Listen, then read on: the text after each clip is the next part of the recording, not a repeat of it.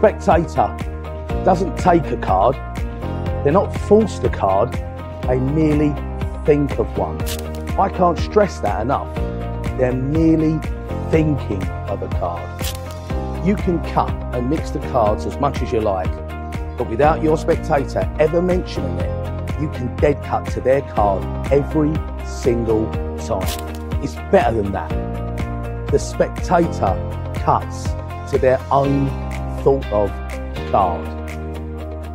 What are the chances of that? 52 to 1. I'm Wayne Fox.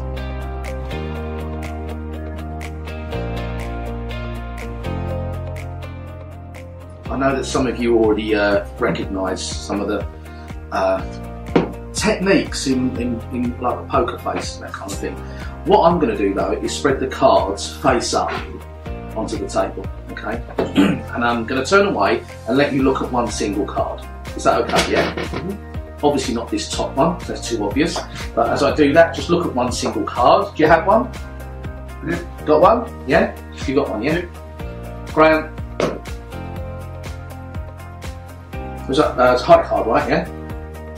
Look, actually, don't spoil it. Don't give away any secrets of the poker face. What I want you to do is make a single cut, roughly in the middle, somewhere. Just lift some up. Okay, keep it like that. If you was to change your mind now, you would see. We would all see him do it. But what's important with this, and it is very important, is that you realise you didn't take a card out and put it back, and then I could control it in some way. You can't do that. What's actually happened is that I spread the cards face up on the table, and you have looked at one card, and the cards have been squared back up.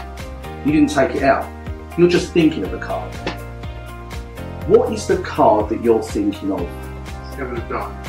I've not touched anything. You are thinking of a card. Turn it over to exactly where you cut to.